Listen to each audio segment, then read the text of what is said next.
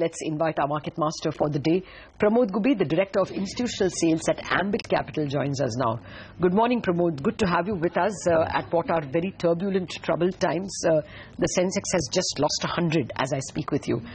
What's the sense looking like? We have much more to go, 8,000 or the 10% cut at 7,950 are all just lines in the sand at this point? I mean, it all depends on what comes out of the Fed tonight. I think the center of it all is the expectations of a Fed rate hike.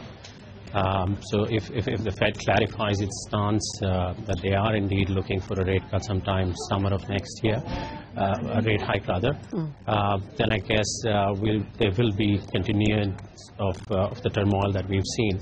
So which could also mean that even for India, while we've been holding up pretty well through this correction, I think India will join that sort of a slide, at least for the short term. And when things stabilize a lot more, and perhaps when the event has come to pass, I guess investors will take a back seat and take a look at different economies and see what it means for different economies. And India then should stand out well, particularly given where oil is headed. Now, given, Sorry, no, I just wanted to know what are the chances that the Fed would be, as hawkish as that and indicate rate hikes. After all, inflation has moved that bit away from their 2% mark. Absolutely, that's what I was getting to. That in the first place, Fed may actually reverse its stance or at least sound a lot more dovish tonight, given exactly what you mentioned, that inflationary expectations have come off quite sharply over the last few months, given the commodity sell-off. That could really be a trigger for a pullback, not just in India, but across emerging markets, both in equities, currencies, and bond markets. So for all you know, so this might become a lot irrelevant, and we might see a sort of a pullback in the next few days if the Fed indeed sounds dovish. Pramod, hi, good morning. Amidst all this global noise, what does the average investor in India do? Because, now you're getting some of these stocks at 10%, 15% cheaper than what they were about a month back. Do you go in and buy good quality names in both frontline and mid-cap stocks, or do you just wait till this global mayhem passes? I mean, ideally, we would like to wait, but timing is something that's been the hardest for any investor. Particularly if you're a longer-term investor, I guess you would like to oversee the short-term issues and any sort of short-term panic that would come in, and use the opportunity in the correction in some of the high-quality stocks to buy in and build longer-term positions. But if you do have a short-term view, I guess you'd rather wait for more clarity coming in. It could come in as early as tonight. Oh yes, of course. Pramod, what's the view on the interest rate market in India? Do you think this turmoil in global markets has pushed away hopes of a rate cut anytime too soon? I think so. I think the RBI has taken the more pragmatic stance in anticipation of this rate hike from the Fed. And as a result, the fact that they've held back for so long is actually proving to be the right thing for the RBI to have done and the Indian economy in general. But like I said, it all depends on what the Fed does tonight. If it is dovish, then rate cut hopes are back again. But if it's less uncertain in terms of the timing, I guess the sort of turmoil would require the RBI to hold on for that much longer to be able to fend off any sort of capital outflows and hold rates where they are today. Okay, actually it looks like there has been FIR debt selling today as well. The yields have moved up to 8.02 as we speak, and there appears from agencies that PSU banks have sold dollars. I just want to point out that SpiceJet, there's some update coming in there. The operations have been grounded as oil companies have stopped fuel supply. So this will be inevitable, as we were pointing out earlier. So SpiceJet, as you can see, has now stopped operations completely. Yesterday as well, not too many flights moved out of Bombay in any case, but now oil companies companies have stopped fuel supply. Remember, SpiceJet has about 500 crores of taxes to pay to the government on an immediate basis, about 200 crores to the Airport Authority of India, and a similar amount to oil companies as well. And they have not been able to do that. So now the airport sources say that SpiceJet operations have been grounded. By the way, just watch the market as well. Now it's starting to sell off quite seriously. The mid-cap index is down more than 1%, and the Nifty Junior is down 1.5%. That's a true indication of the nervousness in the market. And now names like PC Jewelers, etc., getting completely thrashed, down about 10-odd%. Pramod, what could the downside for this market look like? Because we haven't had any major correction up until now. Do you think we could be done with about another 5 to 10% correction, or it's difficult to ascertain given the way things are moving globally? Absolutely. I mean, at times like this, at times of panic, when there is a big risk-off situation, it is very difficult to see a bottom to the markets.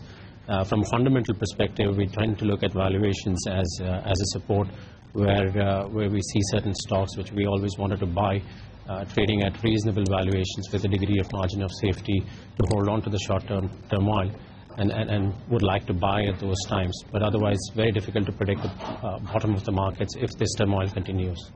Okay, you can't say there is a flight to safety, but certainly there is a flight away from beta. The mid-cap stocks fall is now double that of the Sensex and the Nifty. The big indices have fallen about 0.4 apiece, and the mid-caps have fallen 1 point something at this point in time. So advanced declines are 3 stocks declining for 1 stock advancing on the NSE, and on the BSE it is a little over 2 declining for 1 advancing, and mid-caps quite clearly are taking the rough end of the stick.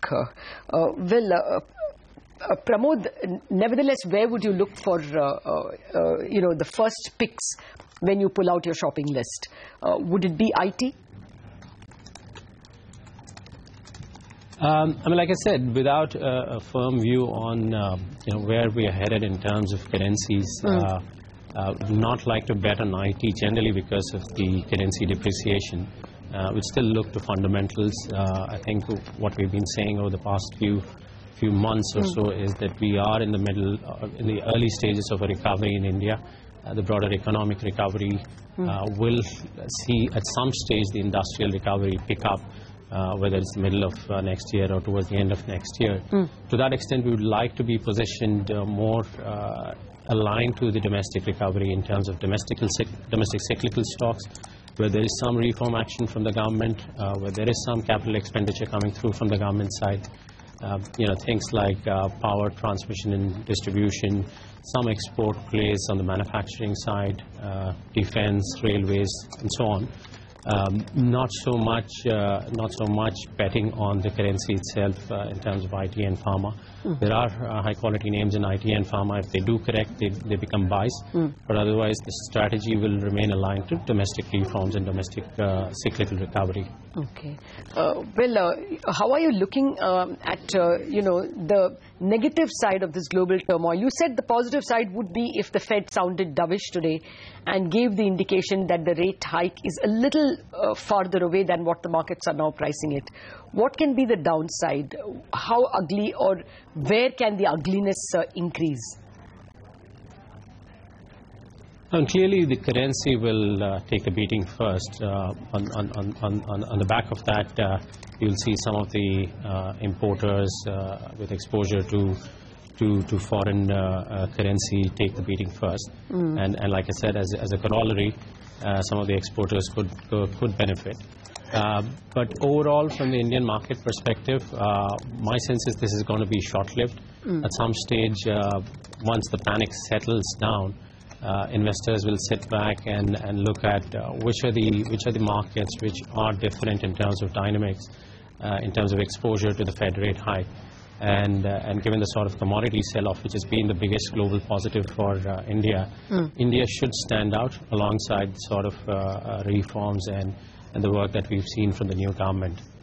From the mid-cap space, Pramod, we have a lot of, these good quality businesses that are starting to fall now, whether it's auto ancillaries like Bharat Forge, auto companies like Ashok Leyland, etc. Given that the cycle is turning, at least domestically, would you buy or would you accumulate these stocks on a dip? Or do you think that one should still wait it out, given that there's, quite a bit of carnage in the mid-caps in the last couple of days? Right. Well, look, I wouldn't like to talk about specific stocks, Sure. but broadly our strategy remains the fact that we would like to buy into high-quality companies, particularly those where valuations were getting a bit uncomfortable. If we see a correction of 15 to 20%, allowing us to see that margin of safety, it is the right time to buy, provided you have that holding power for the longer term. If you have that horizon, I guess not to really back yourself on timing and just buy when you see that price point. With a shorter term view, you might want to hold back a bit to see where when the panic actually settles down. But for longer term investors, this is actually a buying opportunity. Actually, Pramod, what is your view on the Indian currency? And I'm not asking you with respect to IT pharma stocks, which you have made clear your views on. But are you seeing the currency depreciate a goodish bit? Because I think now the turmoil in stocks like Bharti is reflecting that the market is worried about their FX positions, FX loan positions. Many of them in the last 12 months, given the general stability in the currency, may have not hedged many of their positions. And I think that is also biting into stocks like SBI. I mean, their exposure to some of the big borrowers who could have FX exposures. Would that be one source of avoiding stocks? What's the view on the currency first? Right. I mean, in terms of the view on the currency, look, based on all fundamental parameters, the currency is in a reasonably good position relative to most other emerging markets. Be it the current account deficit and the balance of payment in general, be it improving growth, be it cooling down of inflation, or indeed our own forex reserve position. We don't see any reason based on fundamentals that the currency should depreciate meaningfully. Beyond a point where if we see the Fed rate hike coming through and we see a lot of correction in other emerging market currencies and we get into a situation where we get into competitive devaluation by other emerging market economies, then I guess there is a case for the RBI also to support some sort of depreciation to allow competitiveness for our exporters. But beyond that, fundamentally, we don't think the currency should move significantly from where it is now. And given that, you're absolutely right. In the case of significant depreciation, we have seen significant dollar-denominated debt raising by Indian companies in the last 6 months. Those companies should start to see some issues creeping in because the debt servicing capabilities will be impacted quite severely. But outside of that, our base case view is the currency should remain largely stable outside of this panic situation. All right, Pramod, we leave it at that. We hope this panic situation doesn't continue, but for now, the market's under quite a bit of pressure.